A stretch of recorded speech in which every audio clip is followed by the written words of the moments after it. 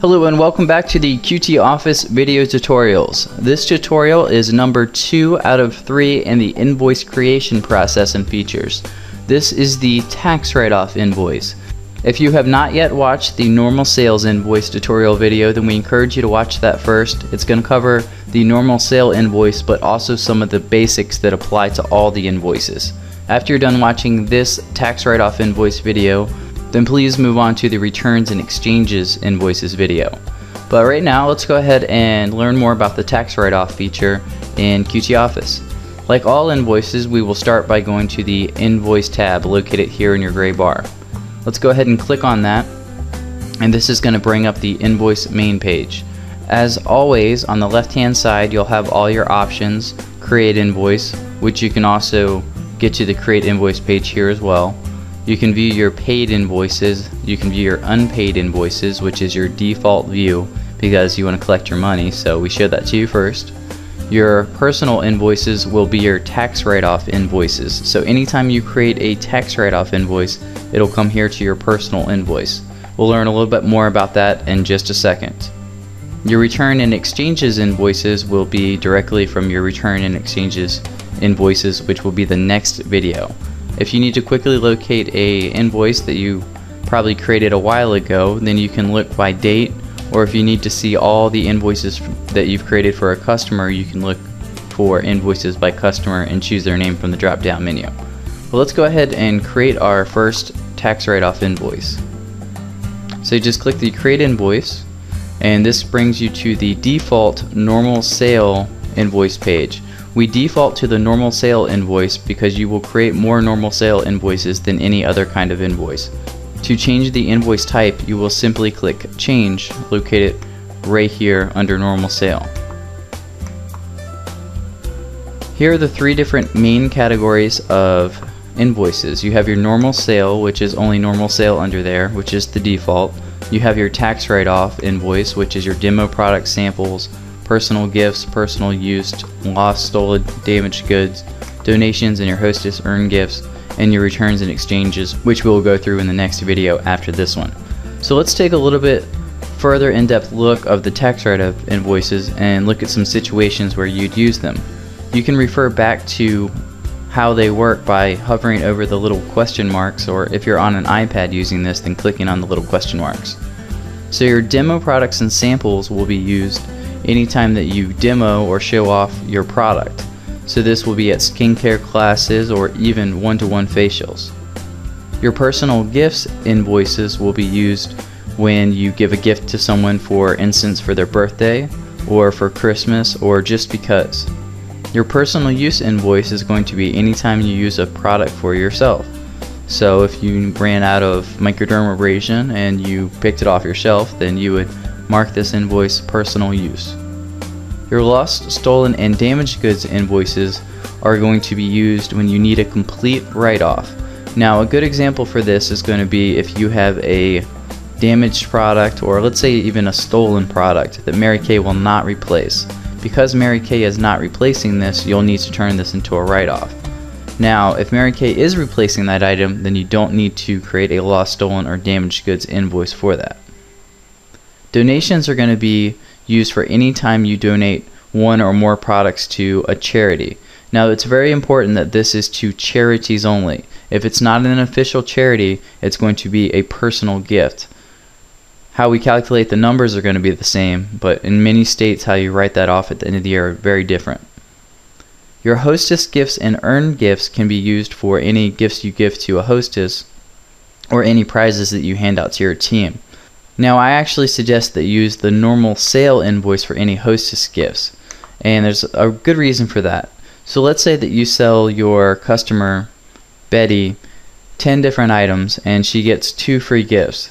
So what you could do is you could add all those items to the normal sale invoice and just discount those 2 gifts that you gave her for the product value. So if they were $10 items and you were going to give those to her free, then you would mark $10 for each item free. Now, the reason that you want to do it this way is because you're going to have a product history for that customer, and that'll show up in her product history when you do a search for her. You can also see if you want to switch out a different gift with purchase in the future. If you've given her the same one over and over, maybe she wants to try something new. Again, I would use the hostess/earned gifts for team member prizes, and I would just create a normal sale with discount for the earned gifts from your customers. So let's go ahead and create our first tax write-off invoice. Now they're all going to be laid out the same, so it doesn't really matter which one I choose, it's just how they total at the end of the year. So we'll go ahead and create a demo products or sample. You can see my invoice type changed to demo product samples, and if I click the wrong one, I can just click changed again and change it to something else. The customer changes to personal invoice. Now this is the case for any kind of tax write-off invoice, not just demo products, but for personal use, charities, etc. You can backdate this if you like, but the default is to go ahead and take today's date. The adjust inventory button will remain checked as long as you want to take products off your shelf when you create this invoice. If you're creating a tax write-off invoice that's current, then you're probably going to want to leave this checked because this is going to deduct that product. Now, a situation when you would uncheck this is if you need to account for an old invoice but you do not want to adjust the product off your shelf. So for now, we'll leave this checked. To add products to an invoice, there's two different ways. You can simply start typing, and you can see I started typing microdermabrasion here, and it popped right up because I typed in micro. This looks for an exact match, so if I typed in microderm space set space new, it would come up. But if I typed in microderm new, it would not come up because the word set is between. It looks for an exact match because there are thousands of products in here, and it helps weed them through very quickly. You can also use these checkboxes to weed through things very quickly as well. For instance, if you know that the product you're adding to the invoice is a current active product, then you would leave the current active products box checked. To get this on the invoice sheet, you just simply click on it, and make sure you click on the center, because if you click on the edge it may not add, but click on the center and it is added here. Alternately, you could also use the green plus signs here, which will pull up a pop-up window, and you could select the category that your item is in,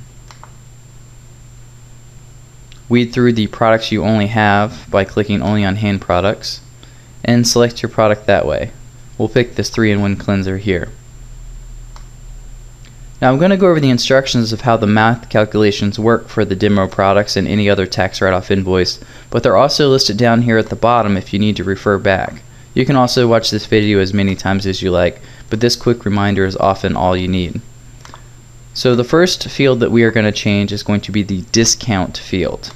Notice there's two discount fields. One has a $sign and one has a percentage.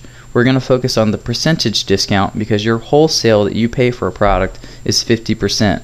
So I'm going to type in a 50% discount into the discounts box with the percentage sign next to it. This is because you can only write off the full amount you pay for a product. Now if this is section 2, or if this is section 2 products on the invoice, then you will leave the discount at 0% because 0 is the opposite of 100, and you can write off 100% of your section 2 items because you pay full retail price for them. But this is a section 1 invoice, so we will leave this at 50% discount reflecting wholesale, and we will change the tax rate to 0. You've already paid taxes on these products when you bought them from Mary Kay and Touch, so we don't want to double pay that. That's why we change it to 0. Come all the way down to the bottom and you'll see the paid in full box, which you'll leave alone, and go ahead and leave that checked. We'll hit continue. Now if you get this pop-up that says invoice total and amount paid should be equal, it's super easy to fix that. Just uncheck the paid in full box and check it again, and that'll clear out the catch. This pops up anytime that you leave the paid in full box checked and then apply a discount. So that just clears out your catch and fixes everything. We're going to go ahead and hit the continue button at the bottom, and this will be the final review of your sheet before you hit confirm. This just lets you get one last chance to check for any mistakes. Now if you have made any mistakes, that's absolutely okay. You can always go back and edit an invoice later.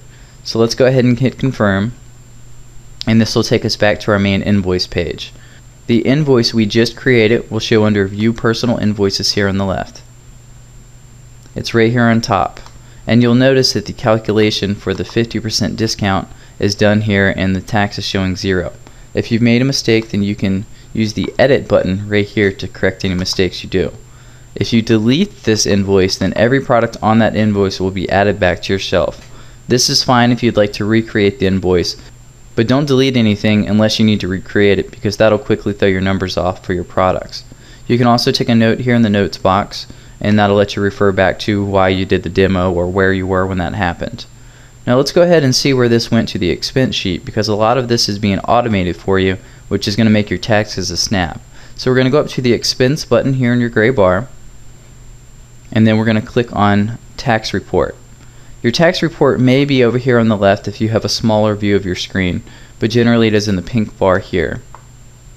You can go back and look at previous years if you like, but the default is going to be this year from January 1st. So what I'm going to go look at is I'm going to go down here to cost of sales, and I'm going to take a look at my demo products and samples. And you can see that this number is a little higher than the invoice we just created, because I created another one earlier. But this is going to total up to your wholesale amount at the end of the year, so it'll make doing your taxes that much easier. And even if you need to make some last minute adjustments to your taxes, you can simply do that by going to My Expenses. So thank you very much for watching the Tax Write-Off Invoice, and if you're enjoying QT, we encourage you to come up here and click on Tell a Friend at the top of your screen. And then what you can do with this, it's really cool and easy to get free months, is click on the brochure icon. Now the reason it's easy to get free months here is because for every person that tries QT, you get a free month.